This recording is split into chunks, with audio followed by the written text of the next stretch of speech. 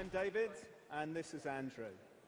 At Import.io, we enable anybody to go to a website and turn the content into an API.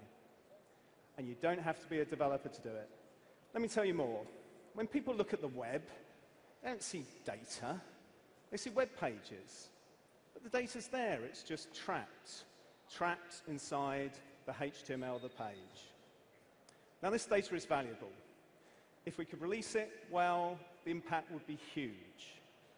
It would help you make better informed decisions at work, ensure you had the information to hold your government accountable, and even make sure you got home safely after a good night out. Currently, this data is not available to everyone. The majority of sites do not have an API, and creating one is complex. That's why today, web data is the domain of organizations that can employ developers to write code, build systems, and publish apps. But imagine if you could turn any website into a table of data or an API in a matter of minutes without writing code. For the first time ever, data on the web would be easily accessible to everyone, representing a significant step forward in information accessibility. Andrew's going to show you how this works. Let's imagine that I want to monitor tech companies for new job vacancies. Perhaps I'm a recruitment consultant, or maybe I just want to keep an eye on what my competitors are doing. I'm going to need an API for every single website. To create an API, I open the Import.io data browser, navigate to a web page that has the data on it that I want, and click the I/O button. I start by showing the data browser an example row of data. I add another one, and it generalizes from these examples to learn where all the rows are on the page. I do the same thing for columns. Show it an example column value, and it extracts straight into the table.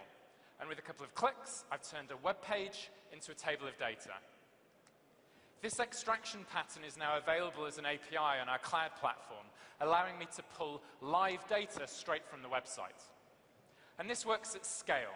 Combining the API that I just created with other APIs is very easy. I simply choose the ones I want, and I now have jobs data from hundreds of company websites streaming straight into my application over a single API call.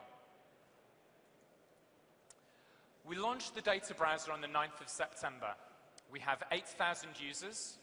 Those users have created 15,000 APIs, and those APIs have been used to structure 65 million web pages.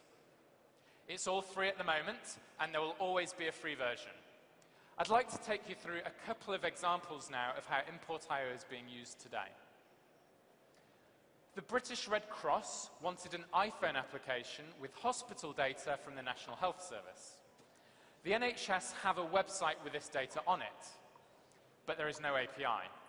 Using Import.io, it took only a couple of minutes to create an API for that website, and now, in their iPhone application, the British Red Cross have live hospital data. Another example. Hewlett-Packard's laptop division wanted to monitor the prices that its partners were selling their laptops for, in order to be aware of any unauthorized discounting. This is a huge problem that plagues that industry. Using Import.io, APIs were created to 50 partner websites, and now HP have live price data in a single spreadsheet. Nice and easy. Thank you, Andrew. Our users love using this tool.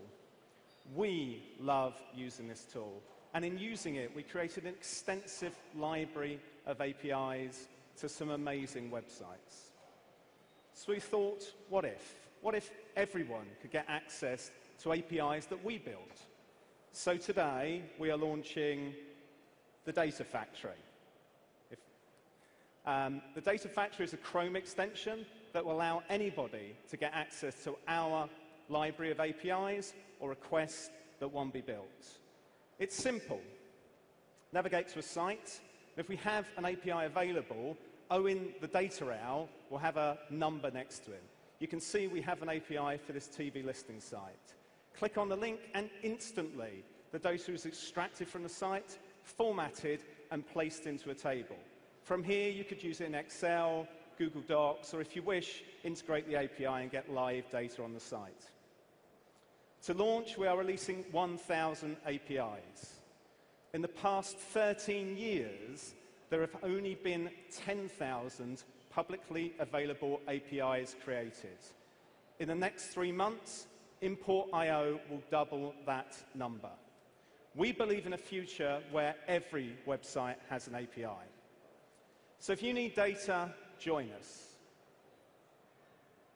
Download our browser to create your own APIs, install our Chrome extension to get access to ones we've created. With Import.io making data this simple to use, we can finally begin to open the web and release the full potential of the data inside it. Thank you. Thank you very much. Import. Fantastic. Okay. So, turning the web into an API. Judges. Yeah, it sounds like you guys are really onto something, and I've struck a chord here. You know, the whole idea of the democratization of data and developer tools. Who are kind of your ideal customers that you guys are targeting here? So our customers range from an owner-operator running a yoga studio in New York all the way up to a quant sitting in a bank. But there is a commonality amongst them. And the commonality is, first of all, their need for data off the web. Secondly, the tools they tend to use. And finally, how they go about solving that problem. So while it is quite a broad market, and while the job titles and the people change a lot, there's a lot of commonality between them. So we think it's an addressable market. I just want to ask a couple of clarification questions. You say you build APIs, but effectively you're scraping as a service. You don't have an ability to write back to the API, right? Sorry. So, can you repeat the question? You're effectively scraping as a service. You're not building APIs. It's a read-only API if you do call it an API, right? Obviously, you can't write back to a site that you don't have permission to. So anything you can do in a web browser, you can program using the service. Okay. So what I showed on the demonstration was me pulling data from a website. If you visit the website, you can also see that we can actually post as well. So we have two things. We have extracting data from a website, and we also what we call recording and playback. Okay. So anything you can do as in a web browser, you can read and you can write. Okay, got it. The British Red Cross, how much are they paying you? Today the service is free. How much will they be paying you? So how much are you intending to charge them? We have our business model will be a freemium model. And what we're doing at the moment is we're working with the users we're acquiring to understand how that's going to split up. So we'll have a bunch of free users. We will have a bunch of users that would fit in what I would call a credit card size transaction. And then we clearly have people on the opposite end of that. We've got some customers wanting to monitor 500,000 websites, and that will be a bespoke payment plan. Do you envision that companies that would spend the time creating APIs will now just say, you know what, we've got Import.io to do this for us, or what's your vision for the world so far who's been creating their own APIs? We've already seen this. We've had our first website come to us and say, how do I get an API from you guys? And we said, well, download the browser and you can create one in under 4 minutes. So certainly we do see that sites that want to get an API, and maybe it's not their core business. Certainly if you were trying to do Twitter volumes or LinkedIn volumes with this API, it wouldn't be suitable. But if you've got content on your site and you want a different distribution channel, you want to open it up maybe for developers to get access to it, or you just wanted to have an alternative distribution channel, this is certainly an alternative. And we've already started to see sites being very keen to have one of these APIs created. And obviously it's self-service, so they can do that very easily. And what are you doing with the $1 million that you've raised? What are you spending it on? Sorry? The $1 million you raised, what are you going to use it for? Okay, so essentially that's all been about building the team up, building an engineering side of the team, and also starting to expand out in our user acquisition channels. So for example, we're doing a big push on content-driven marketing at the moment, PPC, etc., all to start acquiring customers now that we've got the technology out into beta. You just threw the entire kitchen sink of marketing at us. I think, well, to a certain extent, they're all channels we use, aren't This is they? my favorite question I ask founders in interviews at AngelPad. Why do you think has this not done before, or if it has, why was it not successful? This is not something that could have not been done in 2002 already. There have been tools before that allow you to turn a single website into like a static file, a static data file. I guess we're taking a sort of slightly different approach to it. There have been tools before that have done similar things, but they've always been focused on a single website, and they've been largely technical as well. The difference with what we're doing is it's very easy to use. You don't have to be technical to do it. It creates an API because we've got the sync between the tool, the browser on the desktop and the cloud platform. You've got a live API immediately, and most importantly, we're designed from the ground up to be able to address many websites at once rather than just single websites. Just to take the timing part of your question, I think the time is an interesting one. I think for the first time ever, my example of an owner-operator running a yoga studio in New York is aware of data.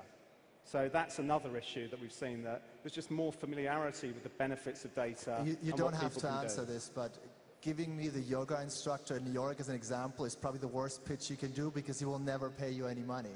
But there are people that will pay you money for sure, like the Red Cross. Is there an option for organizations to opt out of this? So, for example, there will be certain organizations That's the revenue model. who believe, not like us, that all data is free and therefore it's wonderful and we should share it everywhere. And the one that springs to mind is something like the Football Association in the UK, which believes that the data that it has is it's theirs and they license it to other people. How do you prevent being taken up to court by potentially plagiarizing the availability of data? I think there's two parts to my answer. The first part is, if somebody doesn't want to have an API built, they simply contact hello import.io and we will stop that. But have you just not given me a Chrome extension which allows me to do that? No, the Chrome extension allows us to create ones and publish them to you. The second part is that we act as a pipe. We're simply moving the data from one place to another. We don't store the data, we're simply doing that transaction. So if somebody's misappropriating the data, the terms of service issue is very much with the end user. Great, thank you very much. Import.io. Excellent pitch.